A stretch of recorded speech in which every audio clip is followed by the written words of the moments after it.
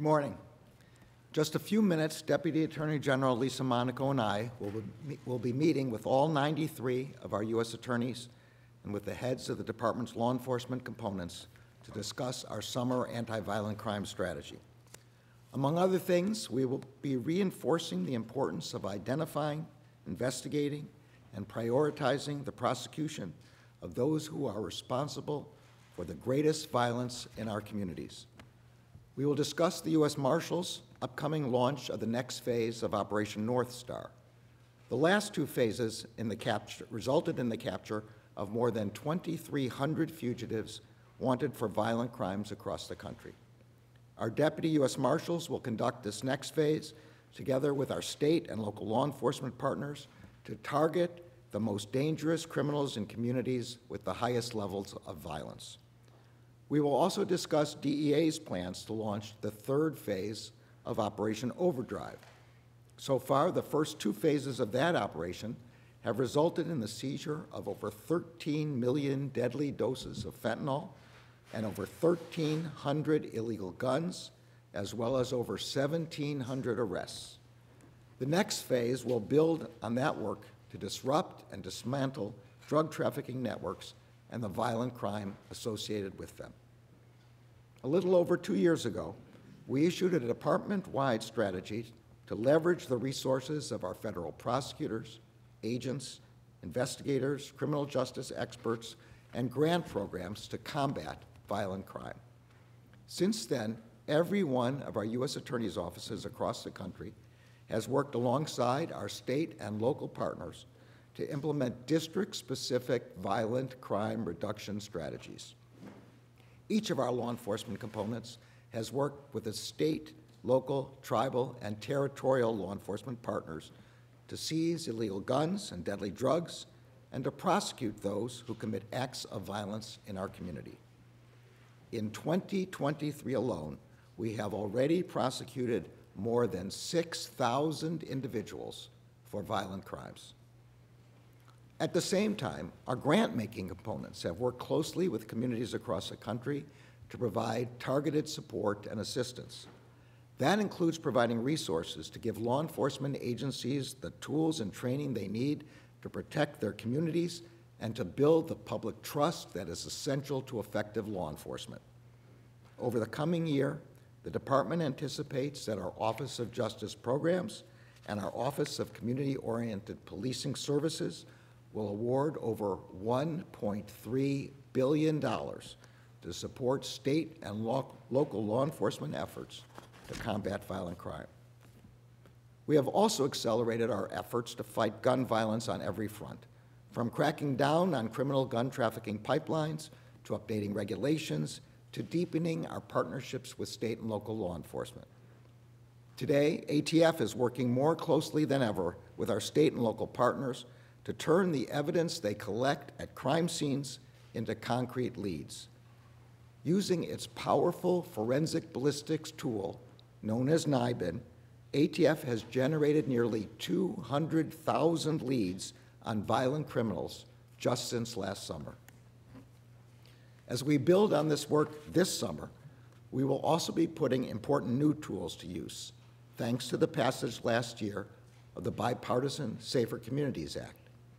Those include expanded background check requirements that require checking juvenile criminal history and mental health records before a firearm is sold to anyone under 21. Thanks to those requirements, more than 200 firearms have been kept out of the hands of young people who should not have had access to them. These tools also include the Act's new prescriptions against illegal firearms trafficking and straw purchases. Thanks to the work of our U.S. attorneys, we have already charged more than 100 defendants under the Act's gun trafficking provisions and seized hundreds of firearms in connection with those cases. That work will continue. Before we begin our meeting, I want to take this opportunity to publicly recognize the department's prosecutors and law enforcement agents. Often, the department's law enforcement agents are among the first to arrive on the scene of a mass shooting. There they come face to face with the devastating horror that thankfully most Americans never see. And often, the department's prosecutors are on the ground consoling families and communities that have been shattered by horrific gun violence and pursuing justice on their behalf.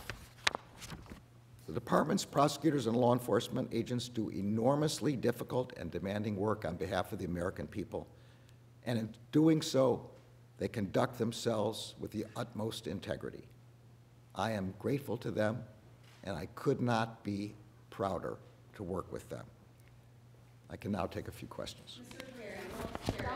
Donald Trump has called the prosecution of him. I'm sorry. Carrie Johnson with NPR. Mr. Attorney General, we're coming off the historic arraignment of a former president of the United States.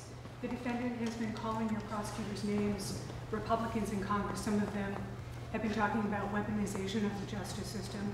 When did you find out the special counsel was headed down this track? And why did you choose not to stop him, as was in your power? So, as you know, I can't talk about particulars of this or any other ongoing criminal matter. As I said when I appointed Mr. Smith, I did so because it underscores the Justice Department's commitment to both independence and accountability. Mr. Smith is a veteran career prosecutor. He has assembled a group of experienced and talented prosecutors and agents who share his commitment to integrity and the rule of law. Any questions about this matter will have to be answered by their filings in court. Mr. Attorney General, experts in extremism had feared there would be unrest in Miami this week. Some people are saying it's because the Justice Department has been so assertive in prosecuting rioters on January 6th that we have not seen a repeat of that violence. Do you agree with that assessment? Look, all I can say is we live in a democracy. These kind of matters are adjudicated through the judicial system. The Justice Department will be vigilant to ensure that there are no threats of violence or actual violence. Here, Thomas. General, good day. Can you give the American public a very clear sense of what exactly your role was in the indictment process, just so people can understand what that role is? And then secondarily, given the historic and extraordinary nature of the case, explain to people, if you would, why this was the best and most appropriate step that was taken and why there were no other alternatives. I'm trying to remember the first question. Exactly, your role. Yes, so my role is completely consistent with the regulations that set forth the responsibilities of the Attorney General under the special counsel regulations, and I followed those regulations.